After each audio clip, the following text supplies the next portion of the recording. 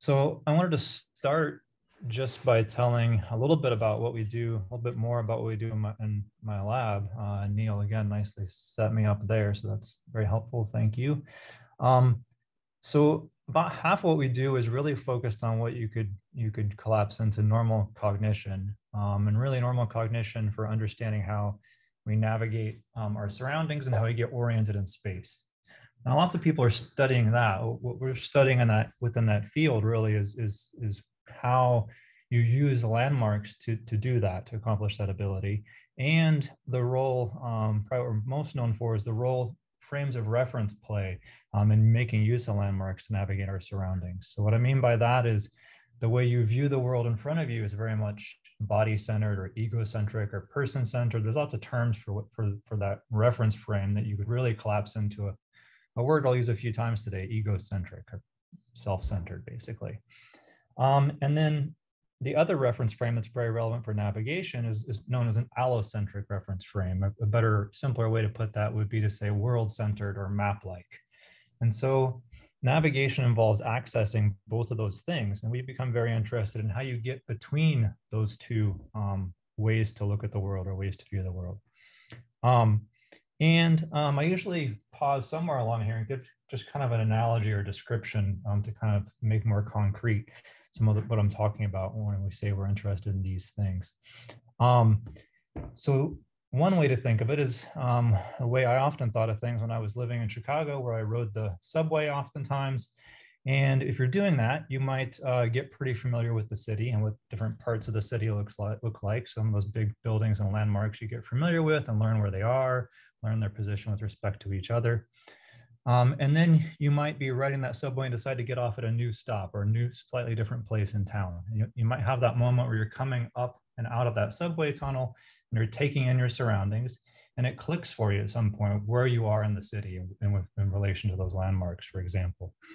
So doing that involves, as you've probably caught on to already, some learning and memory, right? You have to have learned and remembered where those things are. And involves what I was just telling you about too. When you come out of that tunnel, you're viewing what's in front of you in very much person-centered coordinates. You're seeing a landmark on your right, a different one over on your left, different one straight ahead maybe.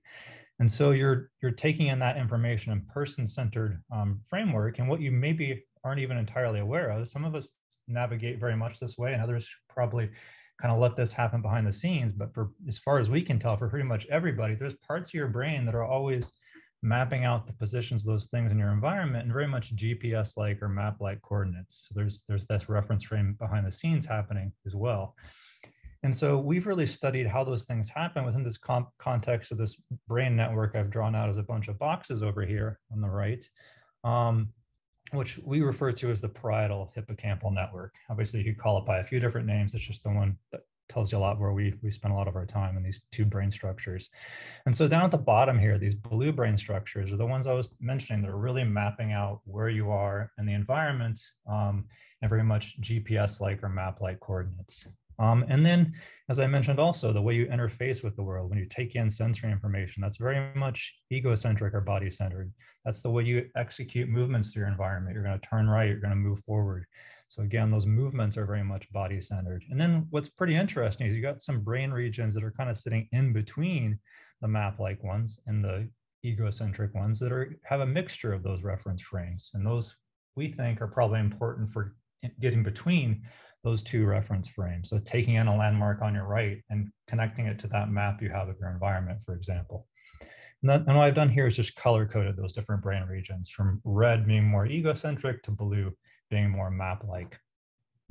Okay, so these are some of the things we're interested in: how they're working normally, how they're working when you're spaced out in your car and you stop at an intersection, you have that moment when you come to and you immediately know where you are on your route home. So how those things are happening. And then we're just as interested in, and we spend about half of our time looking at what goes wrong with those same brain systems and those same abilities in the context of disease and disorder. We've really looked at a couple in my lab. One of those is looking, and these things really cover really your entire lifespan. So we look very early at what stress early in life does to the system. And then what I'm going to talk about today, where we spent most of our disease work and time looking at what goes wrong with these same brain systems and abilities in the context of Alzheimer's disease. where you often find that, where you very early on find you have trouble navigating your surroundings. Okay, so I'm going to give you one more description or more concrete example. I'm going to come back to a couple of times in my talk before I jump into some of the more details here. And that is this idea. This is something I experienced when I moved to Tallahassee, right? Where I would find myself often sitting at this particular intersection, Stadium Drive, where it hits Tennessee. And I'd have to make a choice about going right or left or straight. And when I was learning the city and learning the map, I'd have to think back to my knowledge of where things are in the city to make that choice, to turn left to go get my car fixed, to turn versus turning right to go home, for example. Okay, and that ability involves accessing that mental map of the environment and turning it into the appropriate body-centered action. So taking a map and turning it into an action. Okay, so I'm going to start out by talking a little bit about parts of your brain that might be important for helping do exactly that, take that map and turn it into an action. So this is just a rough outline of some of the things I'm going to cover today. Very briefly touch on especially the first few points and spend a little more time on the last 2 points at the bottom here. These are really hypotheses, but I'm not very good at getting my hypotheses quite right. So to keep it simple, I'm going to tell you where we ended up, which is usually in the ballpark of my hypothesis, but I'm often not quite spot on there. So I'm going to keep it more phrase oriented in terms of my outline here. So I'm going to talk about parietal cortex and how that might be important for doing what I was just talking about, translating out the appropriate action. So to study this, we used a task where the animals have to learn basically a set of action sequences. And the way this task works basically is we have many cues around the periphery of our maze and we turn one of them on, and our little rat here has to learn how to locate that cue and then run to that spot and get a reward. And so what you'll see if you look at individual trials over here on the right is things like this, right? Sometimes the rat will run relatively straight, other times it'll take more of a curved route to get to that goal. And so we did this to look at activity patterns in the brain while the animal's doing these action sequences, right? And what we found is that if you look at single cells, we could well isolate single brain cells and look at their activity patterns. If you look at all the single cells that are in the neighborhood of one of our recording elements, you'd see that many different cells were encoding many different things. I'm not going to spend a lot of time on that today. I'm going to skip to the second part, which is one of the things we also did was to look at the collective activity of all of the cells in the neighborhood of a recording element and look to see if there's encoding at that level. And we were a little surprised to find that there was. So even though all these single cells are doing many, many different things, there's hidden in that ensemble of cell activity is some interesting patterns.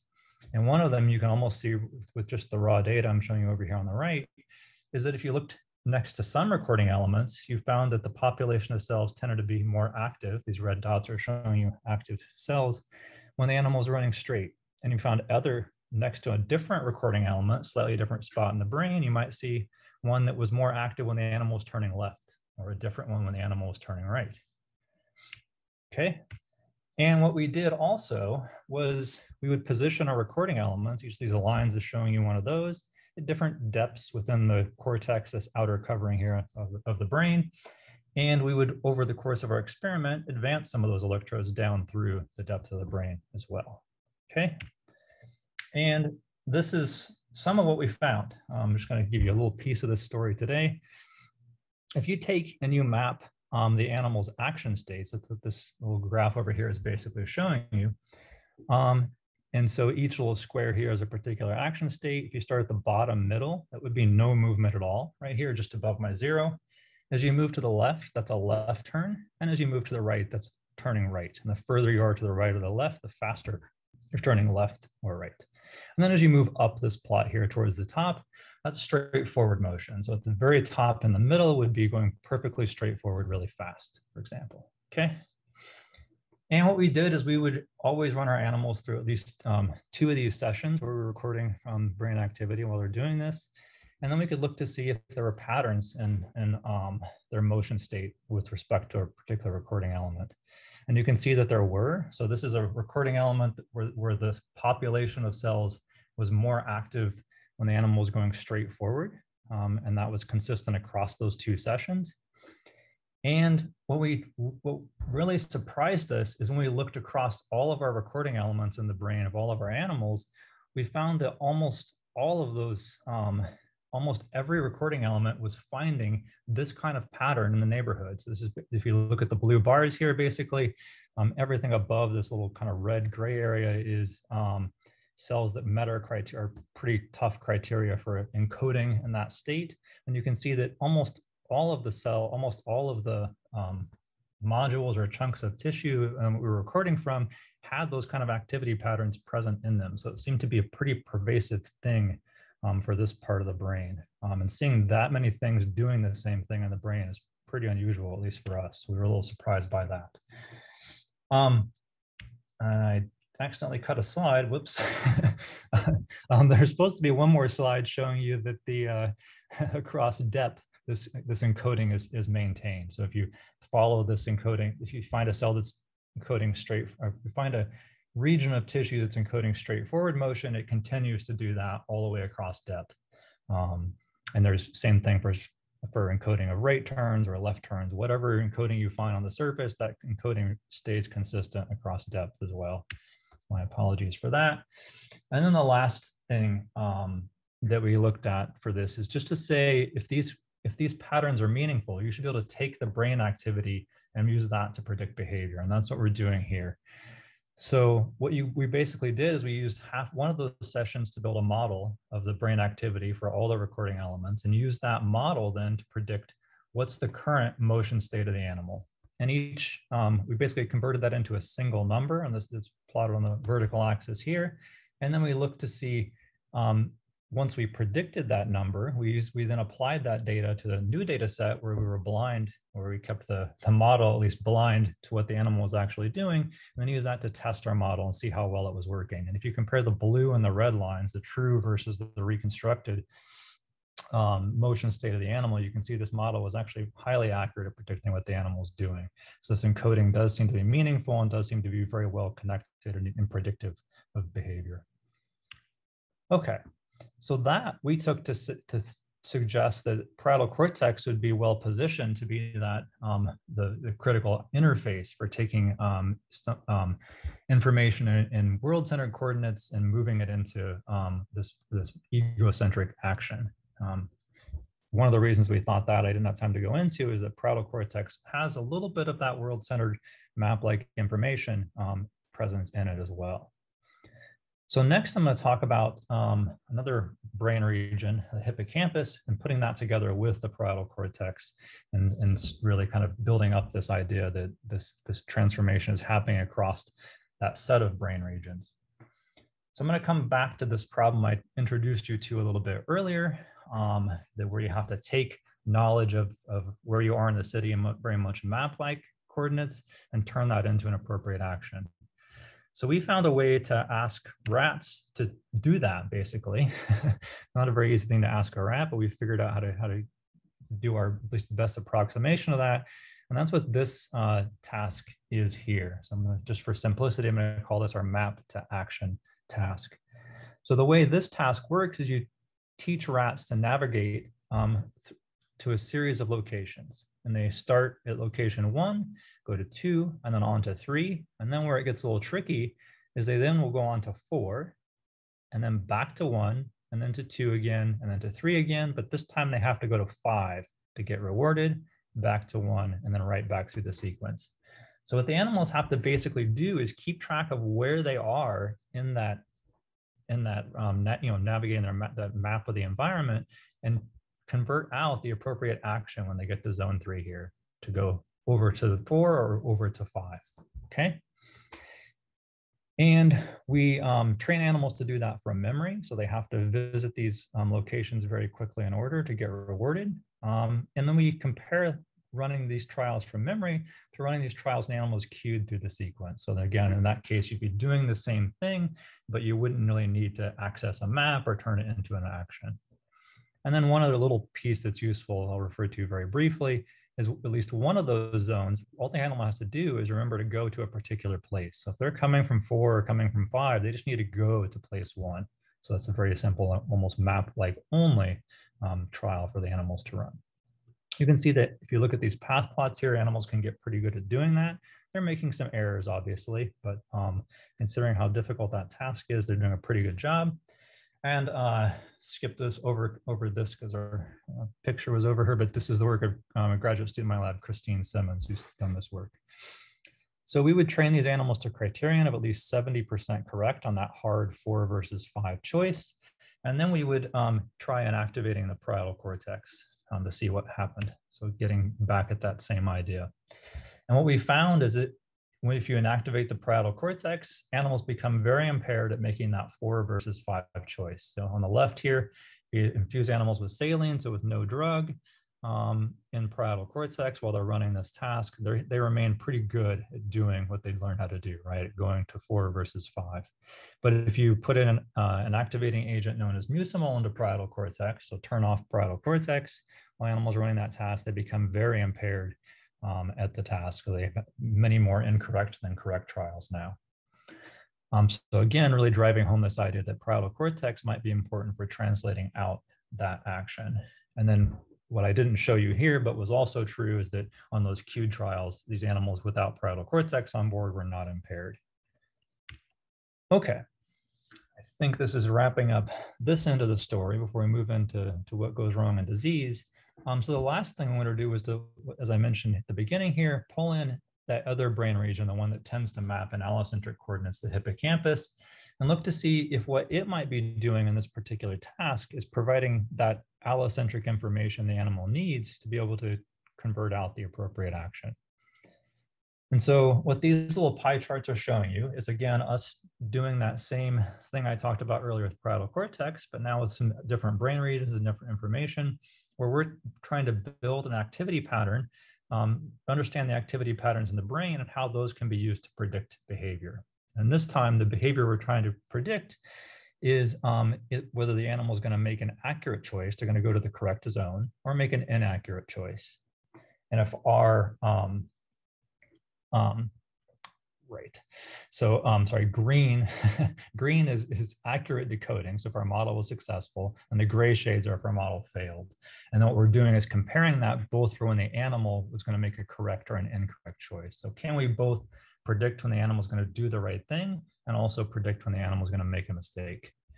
And so what you can see is if you use hippocampal data to build your model, that data is pretty good at predicting what allocentric context the animal came from. Did the animal come from 4 or did it come from 5? Parietal cortex is not so good at doing that. So the green lines now add up to something pretty close to the chance, whereas hippocampus, if you add those 2 green areas up, is pretty well above chance. So that's suggesting that allocentric information might be encoded or present in hippocampus. And then next, if you look at parietal cortex and the animal is getting ready to make that choice, the left versus right choice, now you can see if you use parietal cortex data to build your model of what the animal is going to do, go to 4 versus go to 5, parietal cortex is pretty good at predicting both correct and error trials. Hippocampus is not awful, but not well above chance, not doing as well as parietal cortex is doing. And then last, if we compare to those cued trials I was telling you about earlier, you can see that on cued trials, neither parietal cortex or hippocampus are very good at predicting what the animal is going to do. Okay, they're both performing around chance. So again, these brain regions seem to be important for different aspects of that, solving that problem, taking a map and turning it into an action. Okay, right, and I already covered that. Okay, so good. That leaves me plenty of time to now switch gears a little bit and talk about what's happening in the same brain network, but in the context of disease, in this case, Alzheimer's disease. So I'm going to start telling you a little bit about navigation and what's happening with respect to navigation. And then I'm going to switch and end talking about what I promised with my title, how sleep and building memories during sleep may actually be one of the critical drivers of failures to navigate your environment. Okay.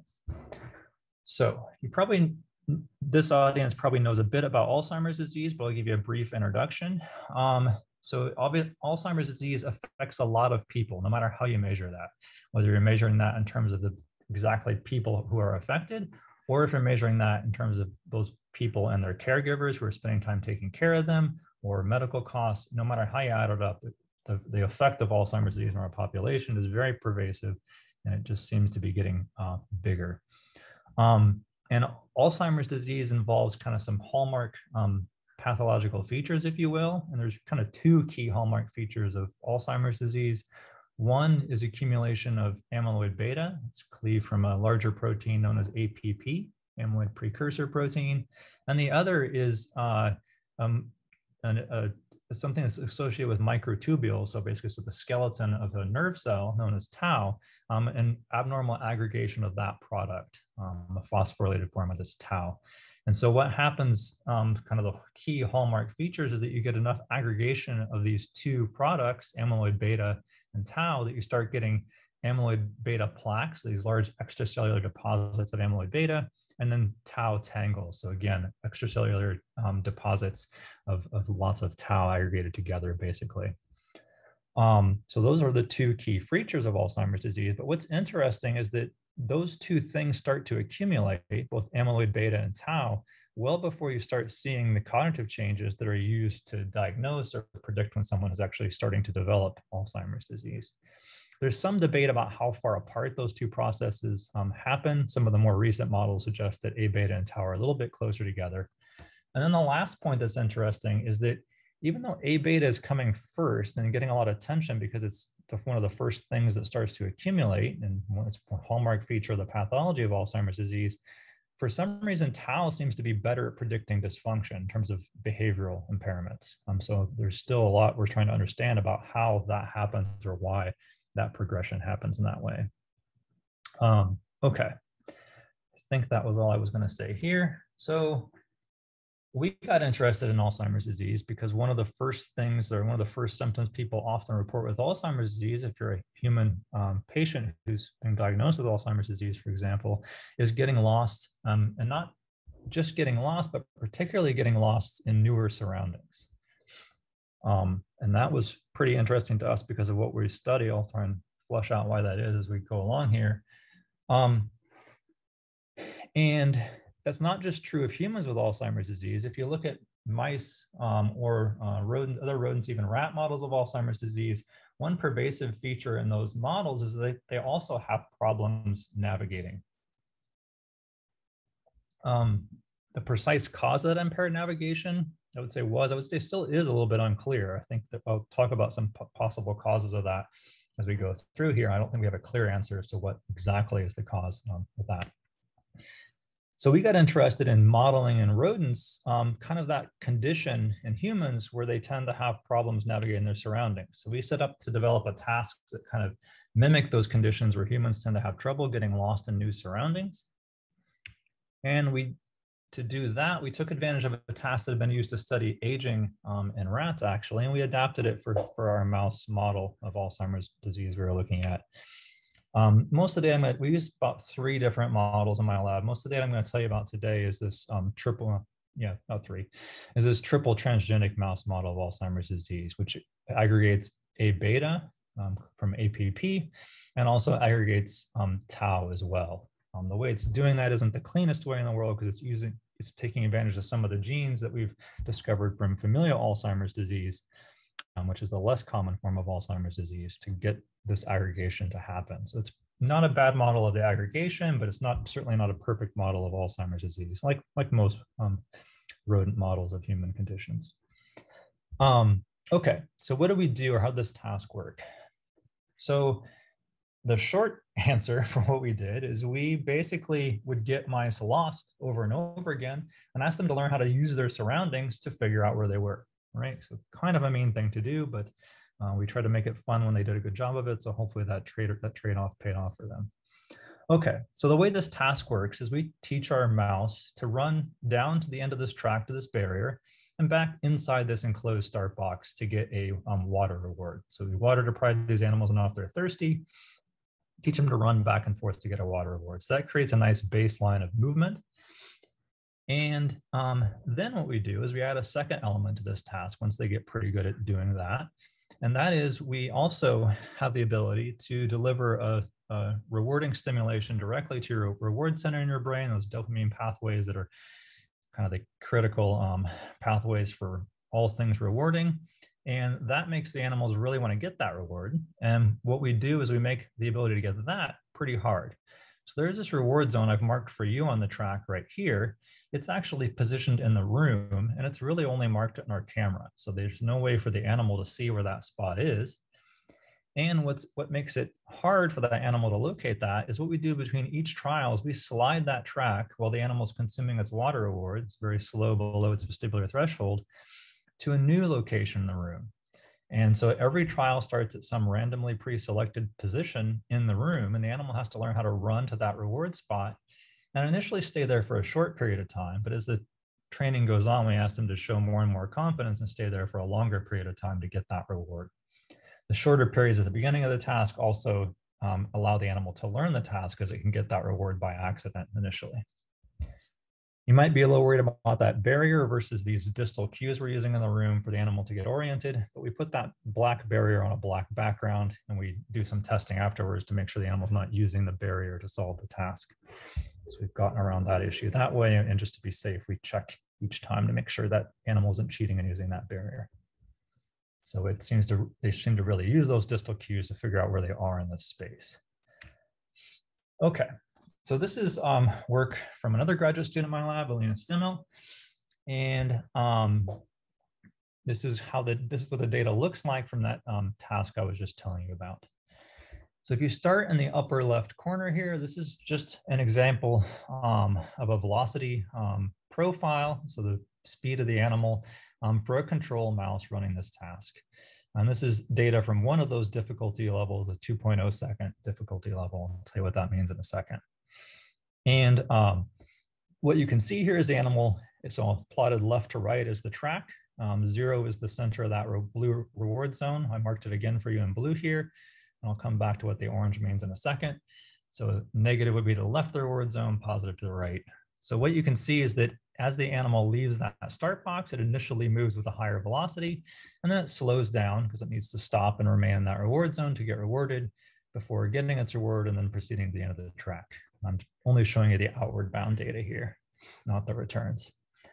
Okay, so that's what the data looks like for a control animal. And what we then did is we asked if we took the data from that area just in front of the reward zone, marked in orange, to look for the animal slowing down in anticipation of that reward zone. And we did that for each of the difficulties we use. Plotted on the bottom right corner here is these different delay levels for this task. And so what the animal does is it starts with this easiest delay, the 0.5, and works up to 2.5 over the course of training. And at that easier delay, where they only have to remain in that reward zone for half a second, they can get those rewards by accident sometimes. It starts to happen a little bit less at 1, and then it starts to get pretty hard to by accident get rewarded once you get to 1.5, 2, and so on. And what you can see is control animals do a pretty good job of really dropping their velocity in that reward zone as the task gets harder. And our Alzheimer's disease mouse model does not. So they're significantly worse at slowing down in that reward zone. You can see the data plotted across you can see that in this data plotted across all reward delays. And then if you look over on the right at these two graphs here, these are data within one of the reward delays, but plotted across the full track. So you can really appreciate what's happening there as well. And again, same kind of a pattern. You can see that as shown in red, the Alzheimer's disease mice are doing a bad job of slowing down in anticipation into that reward zone. Same thing at another delay, more difficult delay, so on and so forth. So all of this data was from relatively young female mice. We tried the same thing in male mice, and they were not impaired at this task. This is specific to our female mice. And what we then wanted to do next was now take a look at the brains of these same animals and see if any of those pathology features I was telling you about earlier were explaining what we were seeing in terms of behavior. Okay, so as I already mentioned, we were looking pretty early in these mice. And so what I'm showing you first over here on the left, each of these green dots is a pathology, is one of those A beta plaques I was telling you about. And you can see in some of our older male mice, some plaques have started to form. In the female mice I was just showing you, there really aren't any plaques yet, maybe one here and there in the brains of the mice at that age, okay? And all of these histology images I'm going to show you next are the same basic set of colors where You can't see it in this image, but sometimes there is some blue, which is a neuron that's not, which is anything with a nucleus.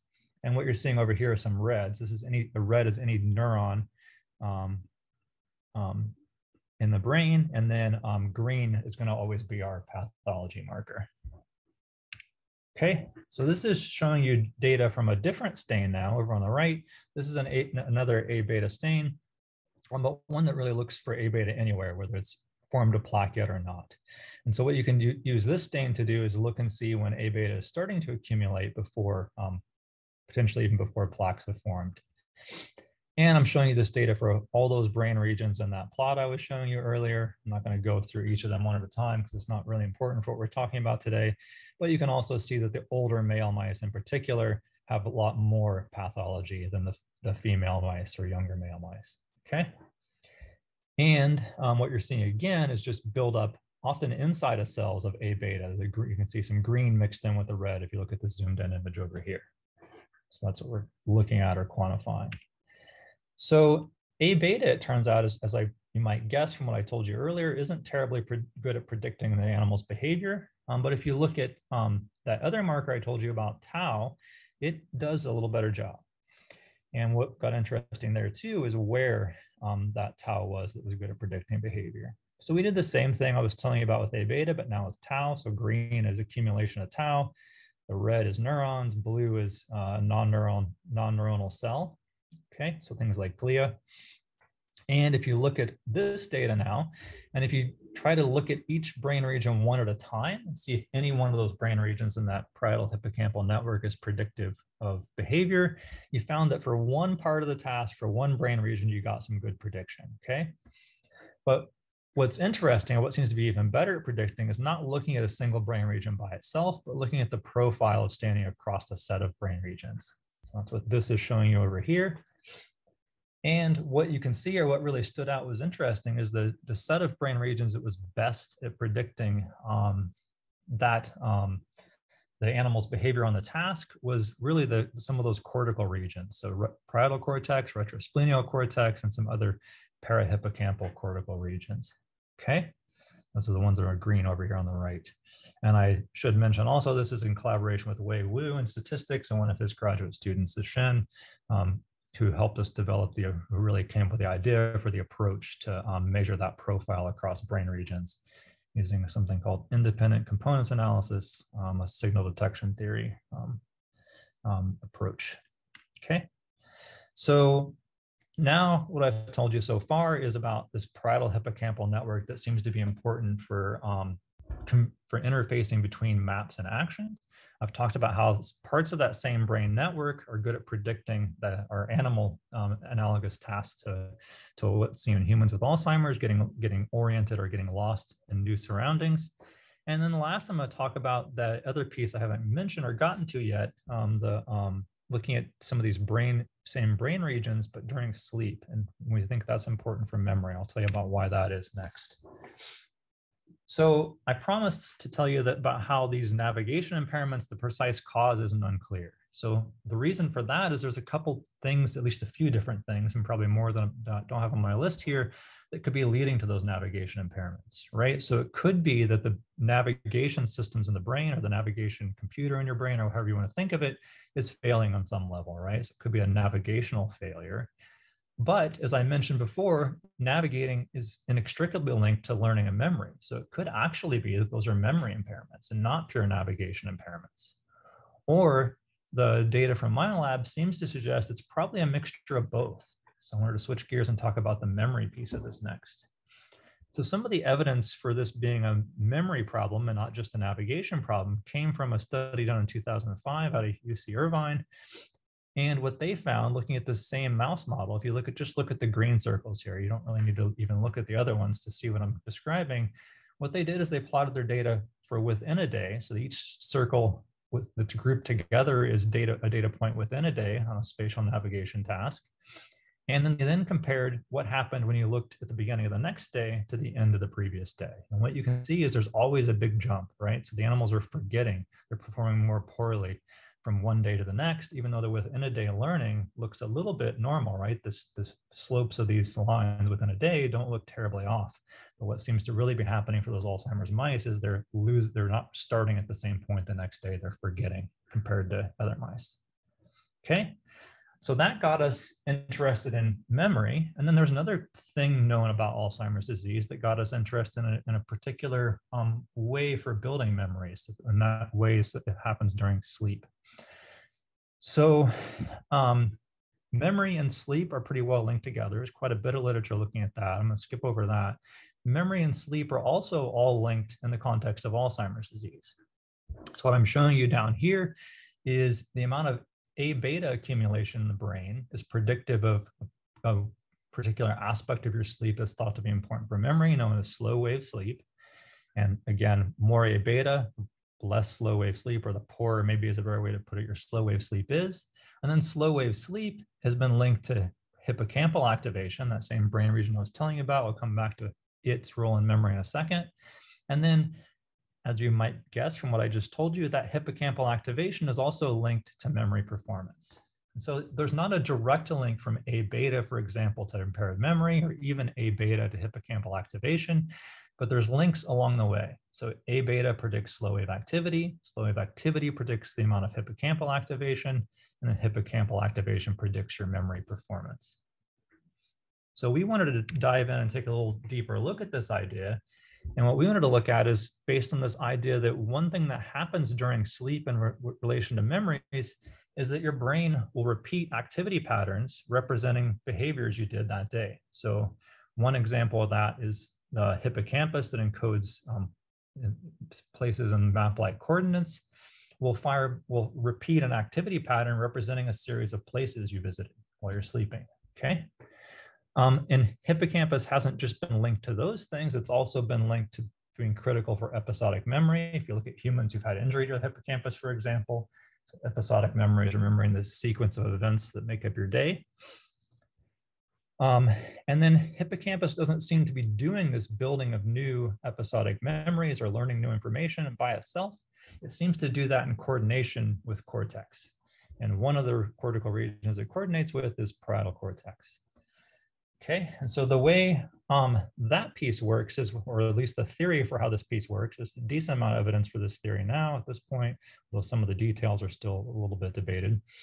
The idea here is that what hippocampus might be doing while you're sleeping is taking cortical representations of different aspects of a memory and linking them together. So if you're remembering back on the sight, taste, smell, and sound of being at your favorite restaurant yesterday for lunch, there's many color-coded here for simplicity aspects of that memory that hippocampus is thought to be linking together. And what's thought to happen is when you sleep and your brain is playing back those activity patterns, it actually even does so at high speed or in fast forward, which we think is important for building those connections as well. Hippocampus is helping to link those things together. Where the debate comes in is if hippocampus does this for all of your life, or if eventually you don't need hippocampus and cortex can kind of do it on its own once you've had enough iterations of this. Luckily, that debate is not critical for the studies I'm going to tell you about. So for us, it doesn't really matter on those details. Okay, so we got interested in looking at that same young female mouse model, doing the same task I was just telling you about. The only difference is this time the animals were doing a virtual version of that task. That's because we can get our mice to run a lot more trials on the virtual version. And for the data I'm going to tell you about, having lots of trials is very helpful. So same basic task, we're having animals to run. The only difference is they were doing a task session sandwiched in the middle here. And just before that task, the animals would have a rest session. And then just after, they would have another rest session. So what those two rest sessions allow you to do is look for hardwired connections in the brain, and then look to see what's changing. Is the animals playing back new patterns, or are you just seeing reemergence of those same hardwired patterns? So you can use that pre-task, is what I'm saying, is basically a control for activity patterns arising from the task the animal did that day. And what we do is we basically build templates of what those activity patterns look like. So this is just showing you one of those activity patterns we recorded as the animal approaches that reward zone. And then we can look for those templates being repeated when the animals are sleeping. Okay. So first, start with the behavior. You can see that when animals run this virtual version of the maze, this is just showing you the control animals at 3 different points in the task. They get pretty good at slowing down in that reward zone, again, marked in blue, right? So running to the track, stopping in the reward zone, marked for your purposes in blue, not marked for the animal. Now, if you look at transgenic animals shown in black, and the controls are shown in gold here, you can see they do not slow. Their speed is faster in that reward zone compared to the control animals, right? So they're, again, impaired at the same task. That's good. We can repeat what we did with a different task. And so now I'm going to talk about looking at the brains of these same animals when they're sleeping just before and after that task. Okay, so what we did is we recorded something basically like an EEG, but recorded from inside the brain. So it gives you the ability to do a few more things with that potential. And we used that to classify the animal's sleep stages. If I taught you how to read this, you could probably do it yourself too. And we actually use a computer to do it, so we're unbiased.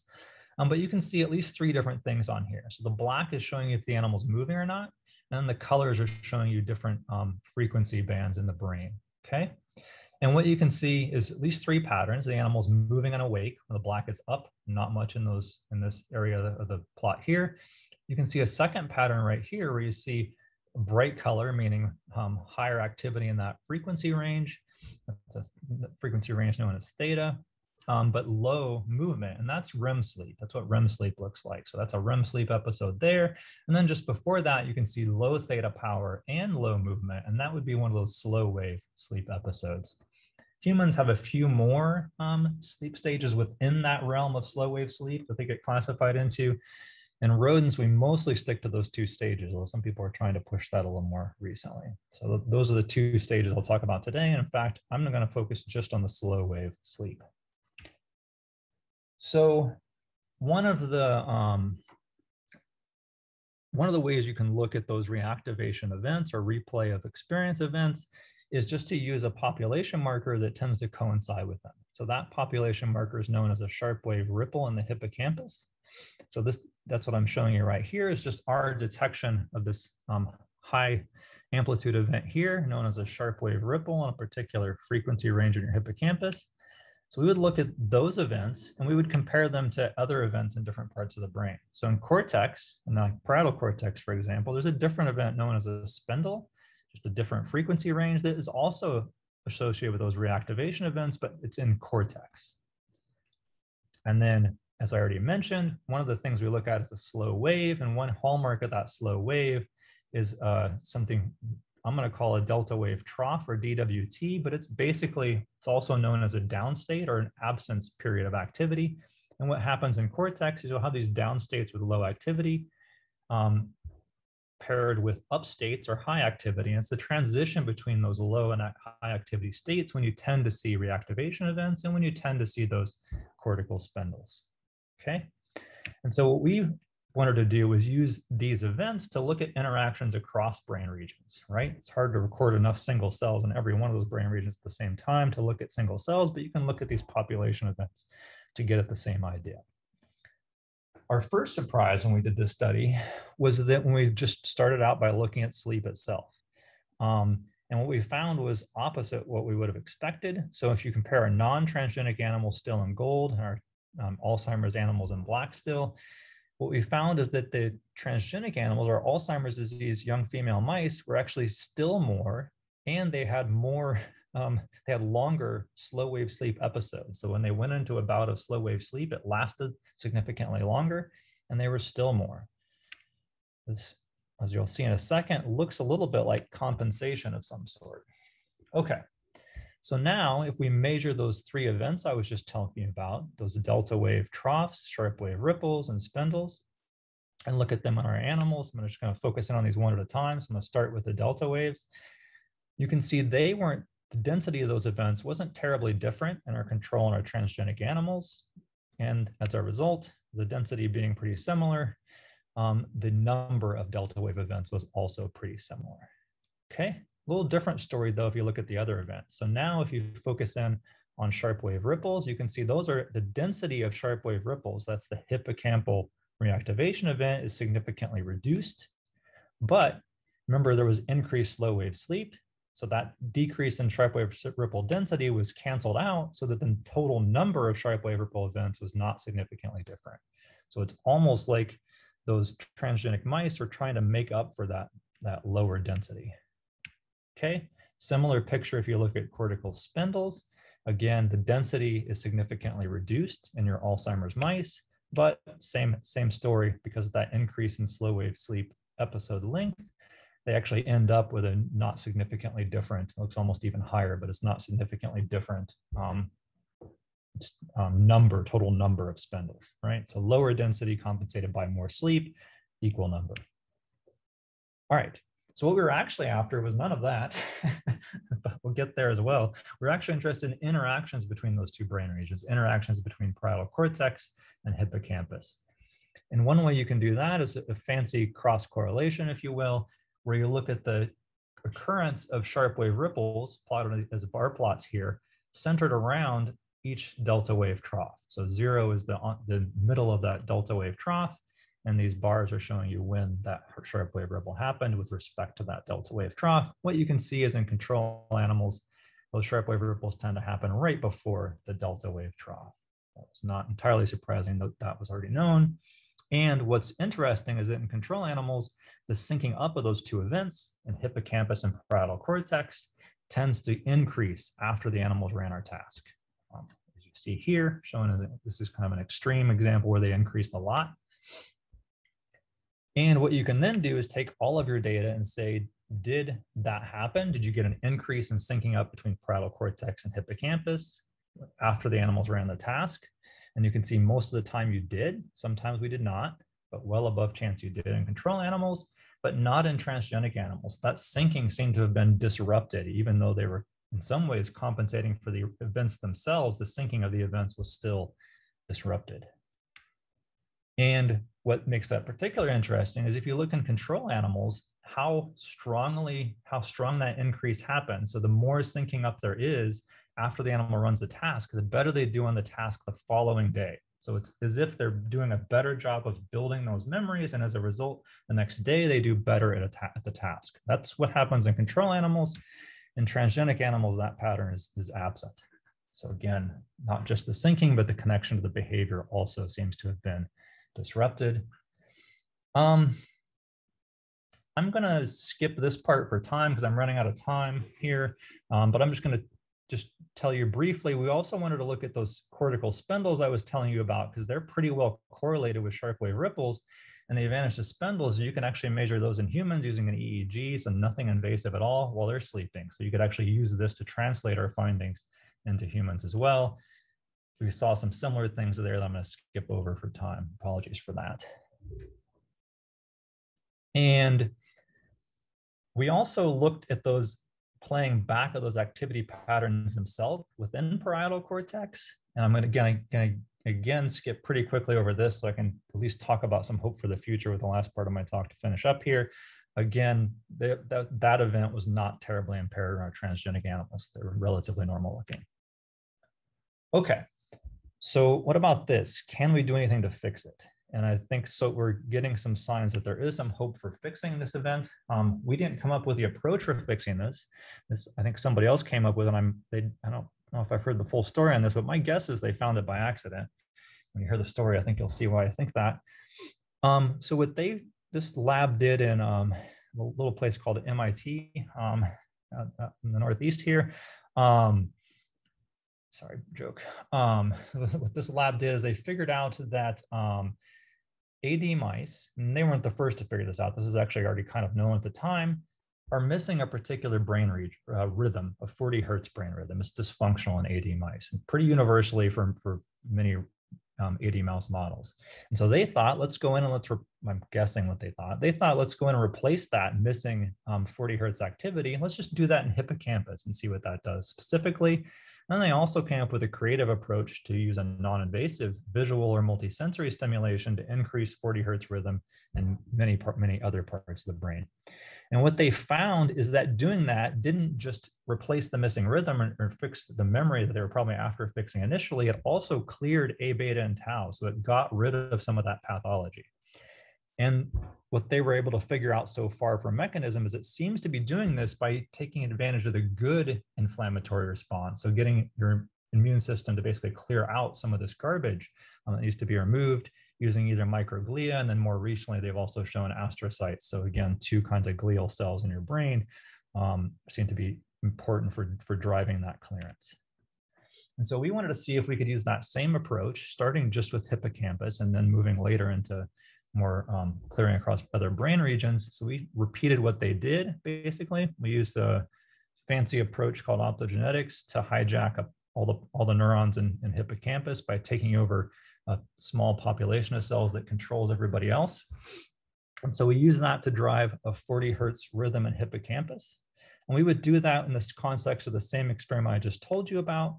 We would just do that 40 hertz clearance after the animals ran the task each day in order to not mess up the same day. So we did it at the end, so it wouldn't have a big effect on behavior right afterwards. Still work by Danielle, that's in preparation. I'm just going to tell you about one little piece of what she's found. She's looked at all those same things I was just telling you about. And one thing that gives us some hope here is that just doing that in hippocampus alone is pretty good at restoring that interaction between delta waves in cortex and sharp wave ripples in hippocampus. So that hippocampal cortical syncing seems to be completely restored in AD mice as long as you drive them at 40 hertz for an hour a day after each of those task sessions. Okay, so it's not clear if this fixes everything, and that's the part that's not fully clear to us yet is what I'm skipping over for now as Danielle tries to finish up that work and figure out the rest of that story. So what that means is you might need to bring in some of those other brain regions and clear pathology there too, or something else entirely might be going on in those cases too. We'll see how the rest of that story pans out. Just to wrap up with a little summary and then one more little teaser for where we're going all this, and then I'll leave a couple of minutes hopefully for questions. Sorry about taking too much of your time here. So what I've told you so far is that profile of tau pathology across the parietal hippocampal network seems to be an important predictor of being able to get oriented in new surroundings for our female AD mice, and is not just a navigation deficit, although that certainly might be part of it. It seems to be there's also some dysfunctional brain dynamics, if you will, during sleep, syncing between parietal cortex and hippocampus after the animals run that task. That seems to be driving some of that dysfunction in navigation. And you can at least partially rescue those problems by clearing some of the pathology just in hippocampus. Okay, so that is the summary of what we talked about. And then the teaser and why I started where I did about that whole egocentric allocentric interactions is work that actually comes out of Danielle as well. Danielle found this nice little paper that's been around for a while. We just weren't aware of it until recently, looking at humans and looking at this idea that it might not be egocentric impairments or allocentric impairments in navigation specifically. There's been some look at both in humans. For some reason in animals, everybody likes to focus on the allocentric, so we don't even have a good handle on the egocentric piece yet in animals. But their idea that I think they made a good case for, and Danielle made also, in my opinion, an even better case for when she described this to me, is this idea that it may be the interface between those two reference frames, that allocentric and that egocentric, that's the real deficit driving these navigational dysfunctions on Alzheimer's. So that's something we're interested in looking at in the future. All right, I don't have, if I go through all the names, there will be zero time for questions. I'll try and leave at least my last minute or hear something for questions in case anybody has any, but obviously many people were involved in this work. I tried to highlight the undergraduate and graduate students that were involved to the point of getting names on papers for each of these projects, and obviously other stuff going on we didn't have time to talk about today as well. And of course, thanks to the funding agencies that helped us get all this work done. I'm gonna stop there in case anybody has a couple questions. Thanks for your attention and time. Thanks so much, Aaron. Very, very much appreciated. We're collecting some data now that suggests that memory does make an independent contribution in, this is a normal older adult sample, where we had asked them about wayfinding difficulties. So there are questionnaires that can kind of look at that. And we also gave them an objective spatial orientation test. And then in a regression format, we looked at the extent to which self-reported memory problems added significantly to the objective SOT test, and found that it did make quite a significant difference in accounting for variance. And another variable which also seemed to have some predictive power was people reported not just on their self-reported memory difficulties, but also the severity of those difficulties and the extent to which they reported more severe memory problems also made an independent prediction, at least in one regression. And the third variable that was also a strong predictor, and I was going to ask my question based on that, was being female compared with male. I know you're running most of your mouse models in females, but there's a very strong difference, gender difference in humans in terms of spatial orientation navigation. So why did you choose females? And have you looked at females and males? I mean, I think you showed us one study where you did look at it, and in males you didn't find much, in females you did. Can you comment? Yeah. So it's a very convoluted question, sorry. No, it's a really good question, and you make a great point. Yeah, so we looked at males and females, 2 ages of males, 2 ages of females. We only saw the impairment in the females, so that's why everything else focused on the females after that. And I'd love to say that connects to the gender differences seen in human Alzheimer's disease, but if you talk to most people in the field, and I agree with them, it's hard to know how well the sex difference in animal models really maps onto human Alzheimer's gender differences. If for nothing else, then your menopause seems to play a big role in some of the gender difference, or at least seems to be involved. The exact way it's involved is still debated and unclear in humans, but that's a piece that's usually not modeled in the mouse models as well. So there definitely is a big sex difference, but that's probably something more to do with the genetics and probably of how these animals are made, and probably less to do with what's seen in humans, unfortunately. So probably what we're seeing more there is really just a pathology difference. Now, back to the other part of your question, what you were saying about sex differences in navigation, for sure that's going to play a role, because you see this in animals as well, as there certainly are sex differences in navigation ability as well. So yeah, that's certainly playing a role. We're just we're worrying less about the sex and the gender and more about the relationship between the pathology and what we're seeing. But yeah, very good points and good questions and stuff I'd love to look at more, because I think it's very interesting. Thanks. Other questions? What would you project being the eventual human outcomes applications? I work in a dementia care facility, and most of the newer ones are, of course, designed in circular patterns so people can't get lost, because eventually someday they'll get back to their room if they just keep walking in the correct direction. And then you also have people like me, where my husband gently tells me that I get lost if he turns me around 3 times in the bathroom. So I'm not very good during life pre-dementia either.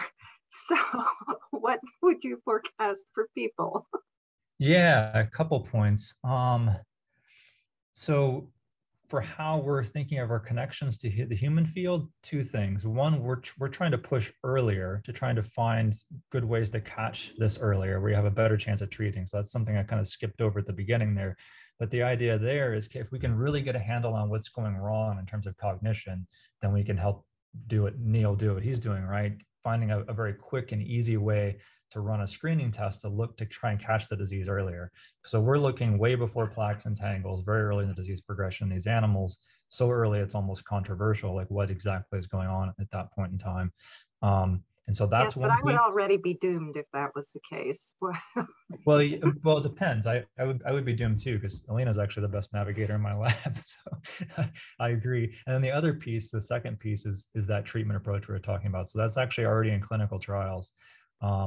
And the multi-sensory version of that, where you basically are playing lights and sounds back. And the first paper came out of the clinical trials, and that actually looks pretty promising as well for that being useful. So that's what we're interested too, is in how can we better understand these treatments. And one I mean, we still don't know a lot about how those treatments work either, right? Like how often you have to do them. Do you get rebound? Does the system stay down if you push it down with like 40 hertz kind of mechanism, or does it come back?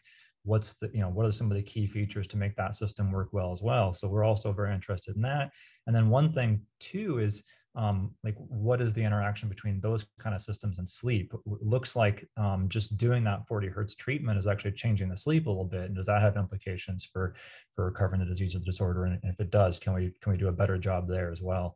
So just kind of understand the basic relationship between that treatment approach and some of the things it's doing to the brain, for example, is another area we're trying to connect what we're doing to humans as well.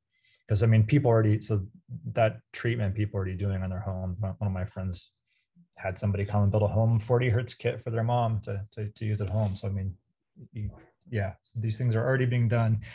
So the more we can get ahead of making it work better in the future, if it does pan out and work well, that's another area where we're kind of pushing things forward in my lab.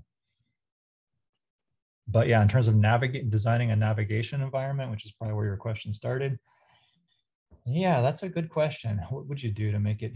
I mean, I think the circular environment, I guess, isn't a terrible idea.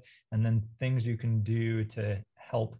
I mean, so it depends on what the issue is, right? If it turns out it is a translation issue, then that tells you one thing about designing the environment. If it's that only your allocentric memory is impaired and your egocentric is intact, you can use the egocentric compensation. So again, we're trying to understand the basics so I can answer that question better, because I don't know if I have a good answer to that question yet.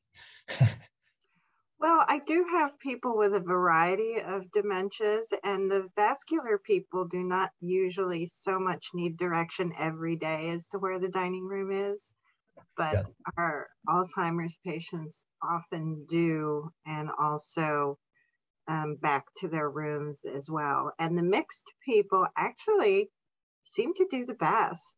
I don't know if they're operating better off of environmental cues or what they're doing. The atypical dementias, it's just sort of hopeless all the way around.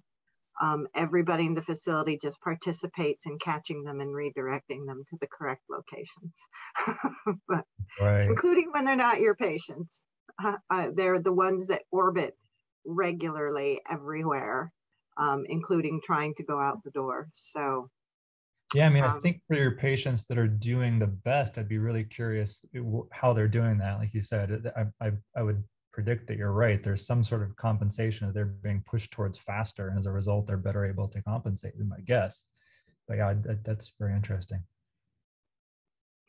It is. It is interesting. There still does seem to be some ability to learn new information, because there are clearly nobody's lived there before. And so yeah, they are able to eventually learn where they belong.